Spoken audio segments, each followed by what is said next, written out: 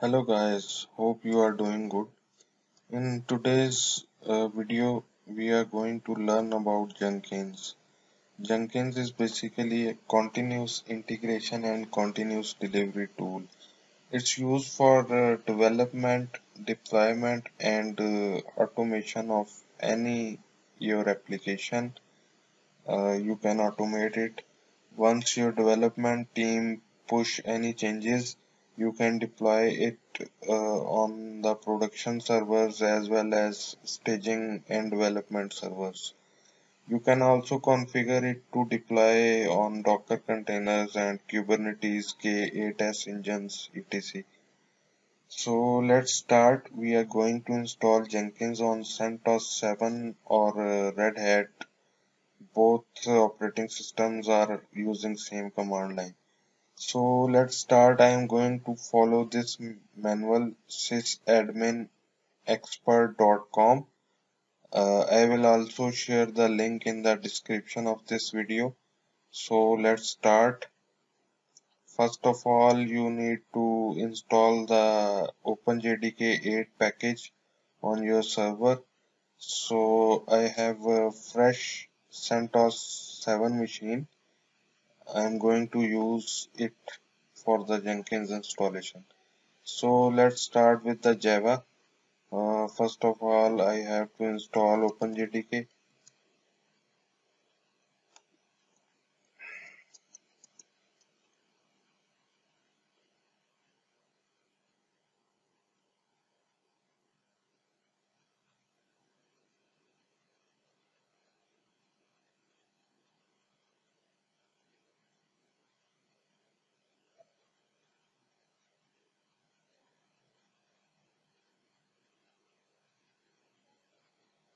It's downloading the packages.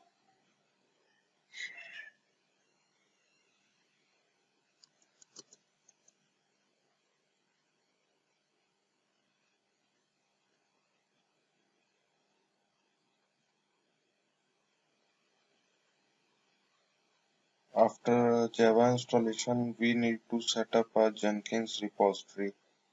So we will download the repository file and save it in yum.repos.d. So let's wait for the Java.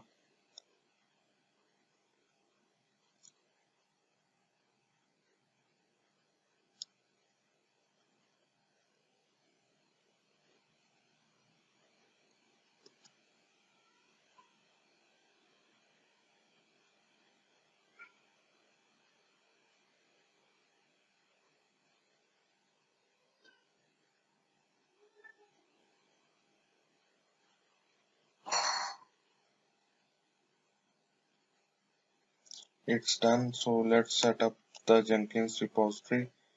It's downloading and let's verify it. Ls the file exists, its main repository is imported. Now let's import its RPM key.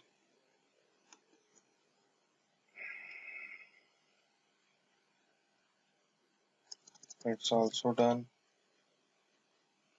Now we are going to import. It's doing the verification. We already did. Now let's install the Jenkins. Simple command yum install Jenkins.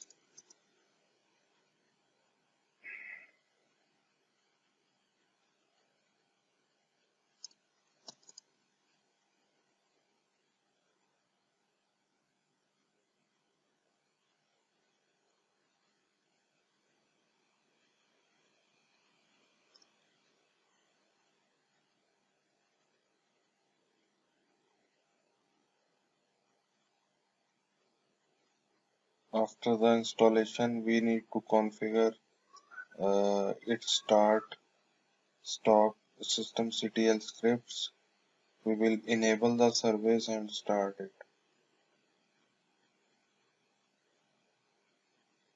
It's done. First of all, check its status, systemctl status Jenkins. It's dead.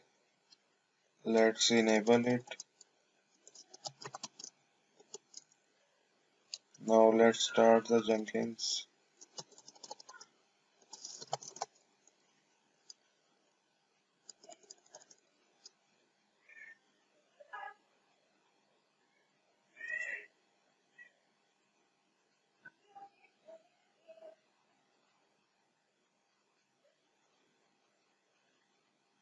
First time it will take some time.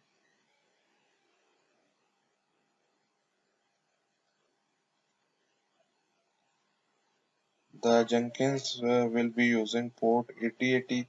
So if the firewall is running on your system, you need to add this port to the firewall.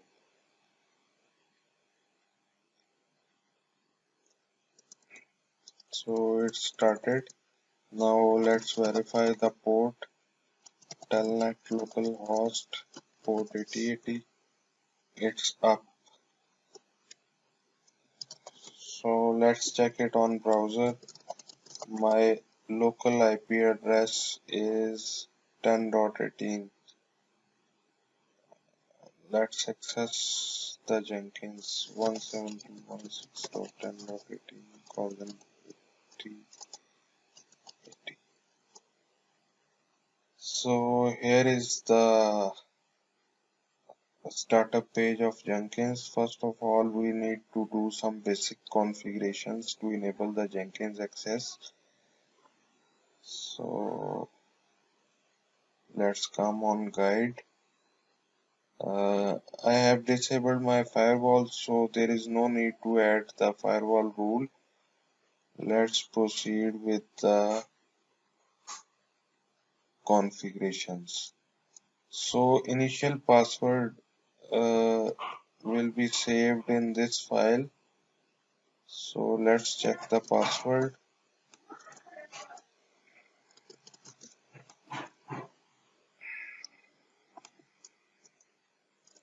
Sorry.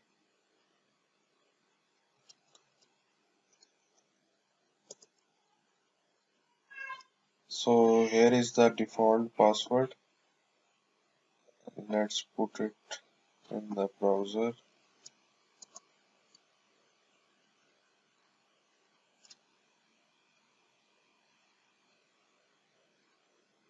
So here we need to select the default plugins. We can go with the suggested as well. Let's check for the available plugins. If you need any customization, you can enable the plugins here. It's build features like build timeout, credentials building, etc, timestamper, build tools, and Gradle, Node.js. You can configure a lot of extensions here as per your requirements. It's pipeline and continuous delivery. You can check whatever option you like to install. Let's go with the default packages. Click on install and it will download the required packages from its repository. So let's wait for the setup to complete.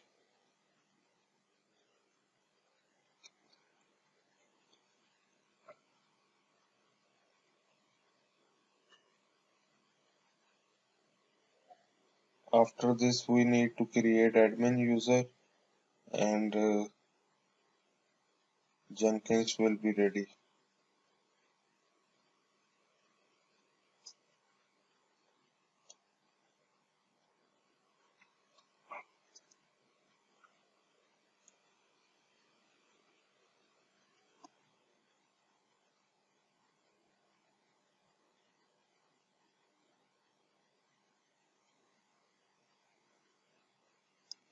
In the meantime, let me explain you the Jenkins file directory structure. So the data directory of Jenkins is in/var lib Jenkins. In this path, Jenkins will store all of its configurations, data, and your projects workspace will also exist here. And if you are going to see the logs, you need to go into war log, and here you will find the Jenkins directory. It will store its log files here. And etc, there are no configurations in etc. All the configuration files exist in the war lib Jenkins. So let's go to the browser. It's almost near.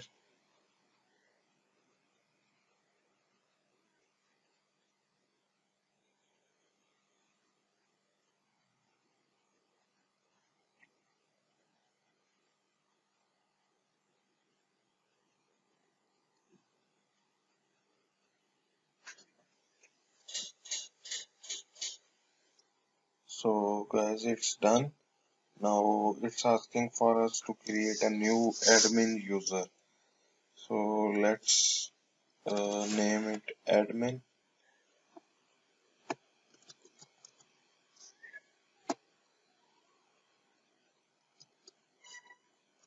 Admin. Set the strong password. Full name of the admin. You can put your name as well. Then the email of admin. admin@example.com. Save and continue. Here it's showing the default URL. Save and finish. Start using Jenkins.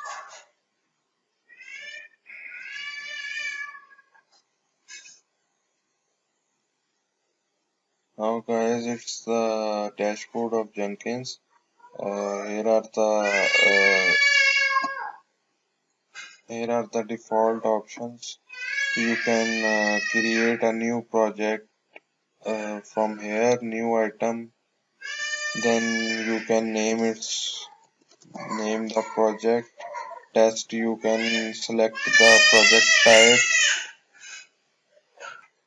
If it's a pipeline, Java, freestyle, whatever is the type of your project, you can define and configure it.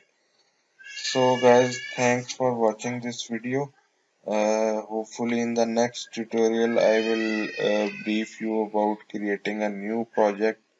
It's CI/CD configurations, automation, etc. Thank you so much. Take care.